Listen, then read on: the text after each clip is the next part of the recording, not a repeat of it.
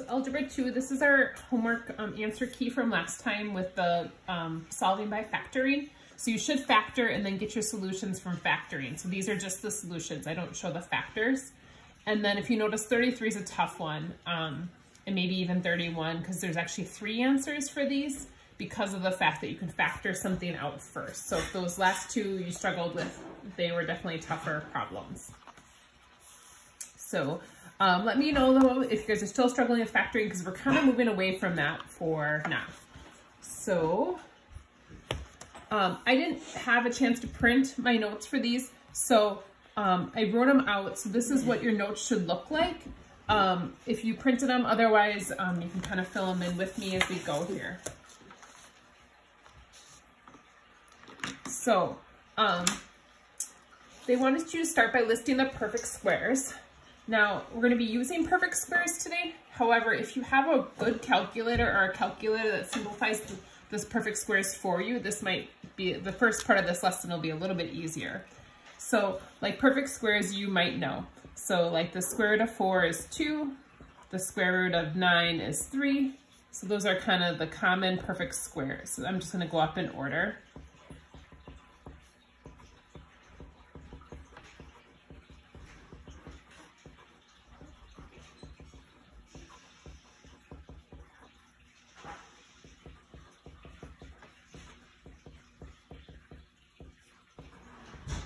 Now, obviously I teach math, but I know these off the top of my head because I use them often.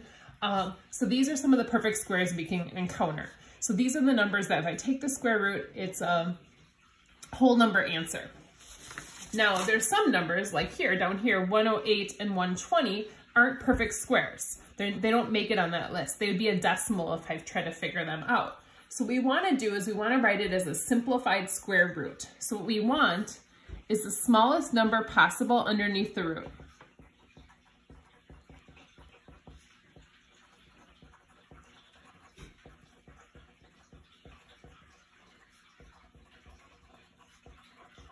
We want no decimals.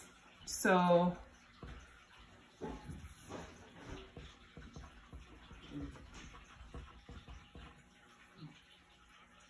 what we're going to do is what I would suggest rewriting the perfect square or the square root using some of these numbers.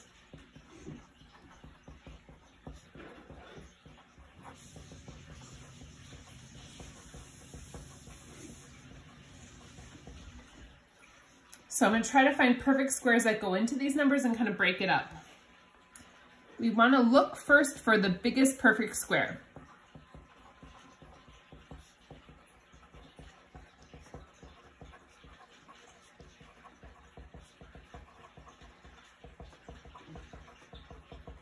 So we want to look for the biggest perfect square that goes into it. So if I'm starting with the square root of 108, I'm going to kind of work my way backwards.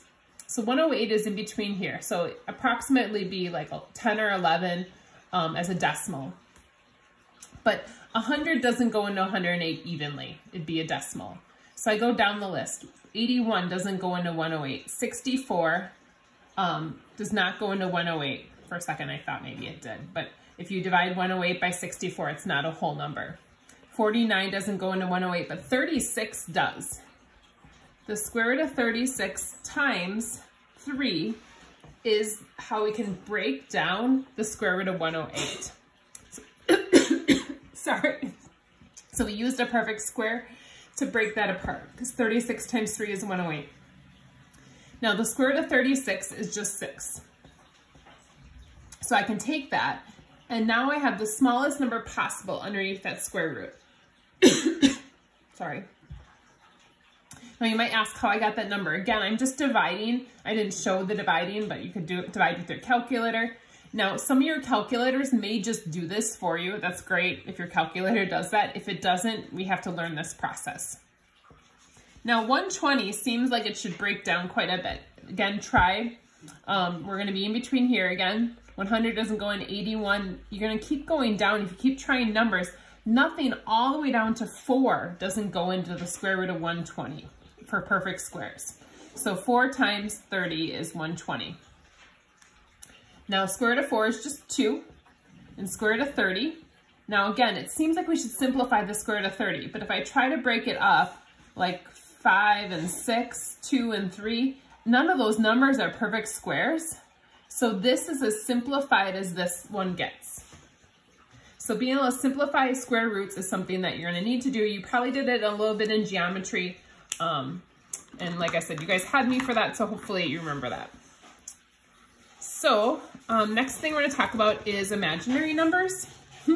So what imaginary numbers are is basically someone had decided we needed an answer when we take the square root of a negative. If you try to take the square root of like -4, your calculator is going to say like a non-real solution or error or something. It's going to kind of get mad at you because it's not possible to think of a number that multiplied by itself will give you a negative. So what imaginary numbers are made of is when we want to take the square root of a negative. So what someone did was invented a negative number, or the square root of a negative. So the square root of -1 is I. And I use an I kind of like a little, looks like a little goofy J because of, I want it to be obvious it's an I and not a 1. So this is going to be important to know that I is just the square root of -1. Now, kind of one of the important things to also know is that I take I squared. So if I do I squared, it's I times I. So it's the square root of -1 times the square root of -1. Well, the square root of -1 times the square root of -1 is the square root of -1 squared. So that square and square root cancel. So it equals -1. So that's a really important thing that we're going to want to use, is the fact that I squared is -1. We'll use that in a little bit. So those two facts are going to be important. So if I'm working with imaginary numbers, it's because I'm trying to do the square root of -4. Well, square root of 4 is just 2. So instead of saying the square root of -4 is 2, we're going to say the square root of -4 is 2i. Because we can break this up as the square root of 4 times the square root of -1. Square root of 4 is 2. Square root of -1, and we learned is I. So we'd say the square root of -4 is 2i. Same idea here, square root of -49. This is the square root of 49 times the square root of -1. So this is 7i. Now it gets a little bit trickier when this isn't a perfect square. So square root of 72, if you look up at our top, is not a perfect square. So not only do I have to break it up, I also have to try to find, or get that I out of there. So I'm going to break this up as the square root of 72 times the square root of -1. So this is going to be I. But 72, again, try to find the biggest perfect square that goes into it. So I go back up here. And 72 is in between 8 and 9. So 64 doesn't go into 49, but 36 does. So I'm going to use that. 36 times 2. So this is going to be 6 root 2. But then don't forget we have this I over here. So I'm going to put the I out in front. So this answer is going to be 6i square roots of 2. So that square root, I took the square root of 36 is 6. That I gets pulled out in front of there. So 6i square roots of 2. All right, so on your notes, you don't have to flip the page, but I do. So we're kind of, I might be changing my mind about this a little bit. Okay, I'm gonna stop the video right now, but we might end up altering homework a little bit and just work with imaginary numbers. So I'm gonna stop our video and start a new one. Actually, I'm changing my mind. I'm not. I'm gonna keep going, and then we're gonna stop our notes earlier than I planned. So we're gonna do just this first part here, and we're gonna wait on the solving by square roots. So we're gonna simplify with the i's here. We wanna treat I like a variable.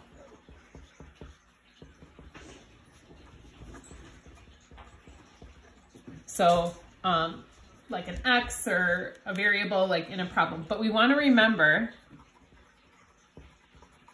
that I squared equals -1. We're going to end up using that quite a bit here.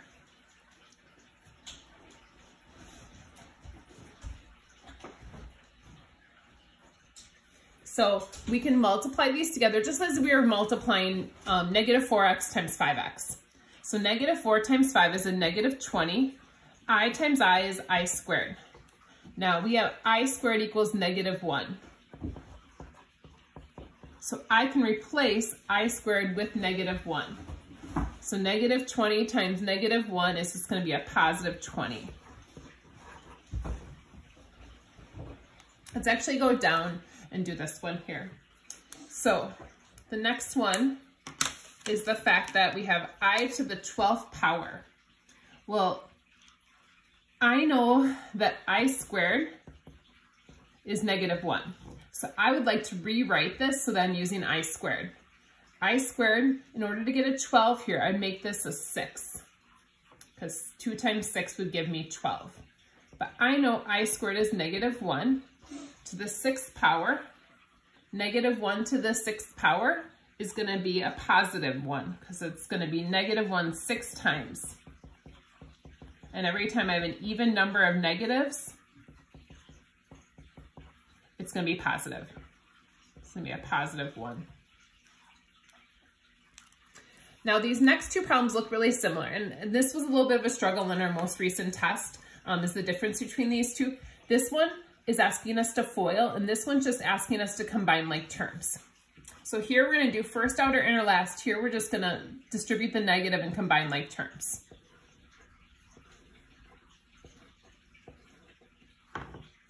So 8 times 2 is 16. 8 times a -3i is a 24i.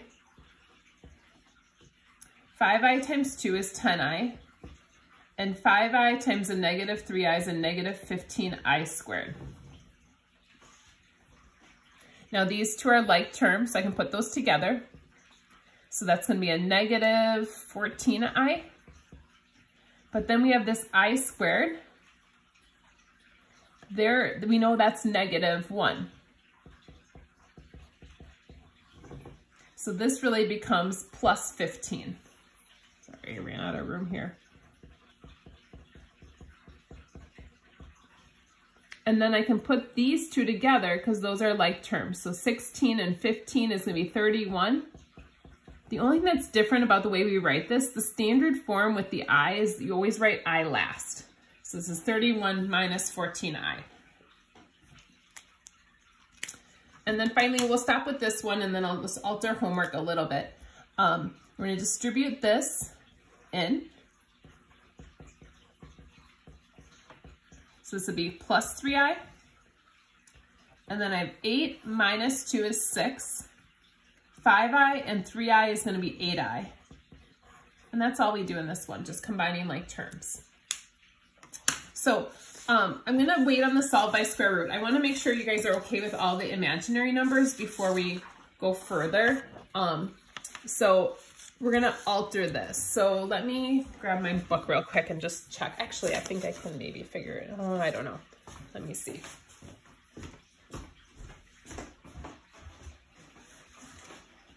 So probably just shorten the homework up a bit, which I'm sure none of you guys will mind about. But.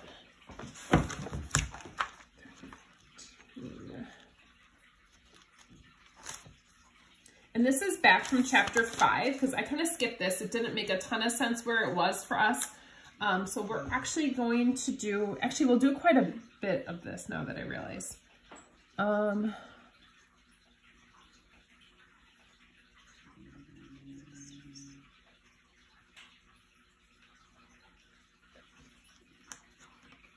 So we're going to do just 6 through 16. It wants us to do the evens. I'm trying to decide if we should do... Actually, I'm going to switch it. Sorry. I'm going to go 6 through 16 all. Sorry. So I'm going to alter this slightly just so you guys get that practice with the I. So not the evens. We're going to do all. but then we'll wait on this stuff for next time. So we'll talk about that next time. And I'm probably gonna alter that a little bit. So 6 through 16 all. Still not bad, I think it's 11 questions. So I'll upload this, and then let me know if you guys are struggling at all with the imaginary numbers before we move on to solving, which we'll do next time. So save the notes, and then we'll finish that next time. Have a great day, guys. Bye.